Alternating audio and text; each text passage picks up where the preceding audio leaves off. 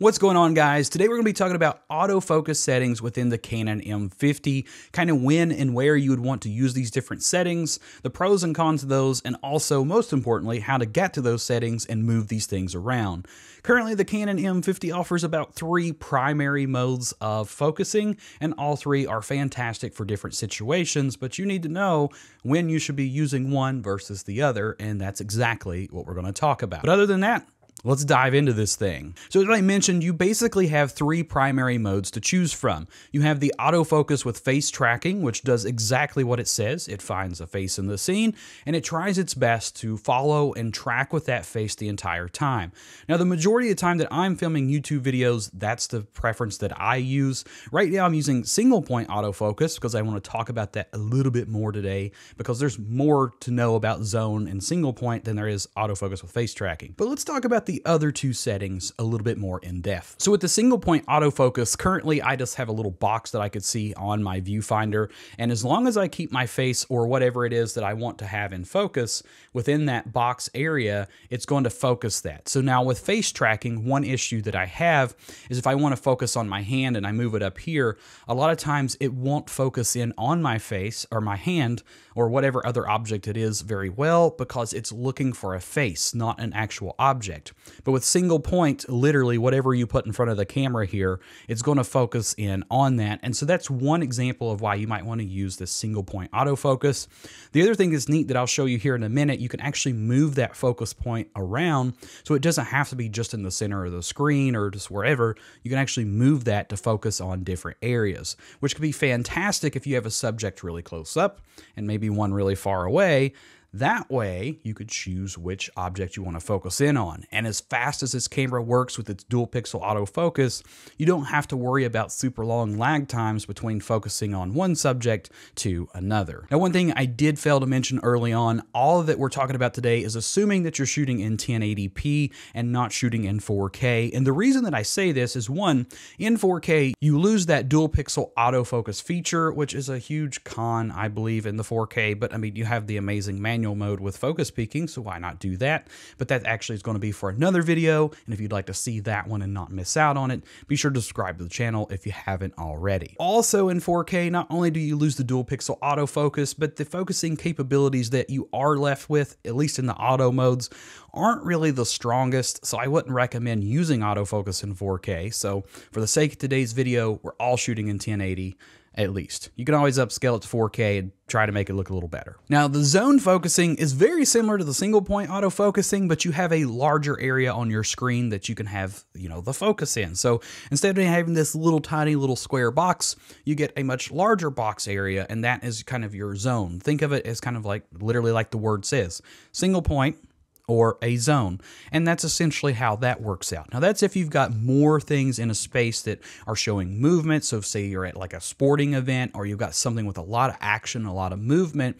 That way the camera can focus in on that area of movement and try to get the focus on that section. And that's kind of what the zone section works for. Works really well in photography if you're shooting like sports photography, maybe groups of birds flying by. I know there's a lot of bird watchers out there, and just stuff like that. I personally don't ever use the zone focusing because, again, with the type of work that I do, I don't need it. Single point works great, and the face tracking works great. So that's really the only ones that I use there. Now, really briefly, I want to hint on when you would use these certain modes in photography and kind of my personal preferences towards that. And then I'm going to tell you about some super cool little features that you can add into these different autofocuses. So with photography, if I am using an autofocus mode, I prefer single point autofocus. And that's because typically I'm shooting a single subject where I can just focus in on one specific spot. Now, if I'm shooting a large landscape that has a lot of things that I want to have in focus, I could also consider the zone, but for the most part, if I'm shooting stationary subjects like that, I'm going to shoot in manual mode and use the focus peaking, because I like to have a little bit more control over where everything's focused other than the camera trying to decide that, because maybe there's a specific tree way off in the distance that I want to focus on specifically, single point, and not a wide variety or a bunch of trees, and the camera might think that I want those instead, and then I get home, look at my photo at like 100 or 200% and realize that one single tree I wanted was a little soft, whereas everything else was super sharp. So that's why I use single point autofocus. I never really rely on any type of face tracking focusing for that, especially if I'm shooting portraits. Again, I'm going to shoot manual mode, I'm going to take my time, or I'm going to use the single point. And that's pretty much it with photography. It's very similar to video. The only thing is on video, I like the face tracking with servo autofocus. And if you don't know what servo means, it basically means it continuously will track, whereas you have a one-off option too. So it will focus only on that particular shot, and then it's done, and then it moves to the next one. That's between servo on and servo off. So now the last part of this video, let's get into some cool little features that you could do. One of which, especially in the photography setting, is you can do a tap to shutter. So basically what that means is you can look on your viewfinder, see what area that you would like to have in focus, simply tap on the shutter in that area, and it's going to find area for that spot as well as take the photo. So, and you can interchange those different things as you want. So if you don't want it to actually take a photo, but you just want to use your LCD screen as a way to move that focus around, you can do that as well. I kind of prefer that. That way, I'm not accidentally taking a bunch of pictures and taking more time off my hands. I can simply just use the LCD screen to navigate to where I want my focus point to be, let it go, hit the shutter button, and bam, we've taken a photo. So the way that you're going to find those, you're actually going to go into your menu settings. You're going to go into where the little camera icon is. It's kind of the red section. And you're going to scroll over until you see the tap to shutter options and things like that. I believe it's in listing number 5 here, and then you just go down, you either enable these things or you disable them, and that's it. Now feel free to play around with these settings and see what you like best, see what you can come up with as far as what works for your particular shooting style. Just because I say something's cool or I use something doesn't mean it's going to work the best for you.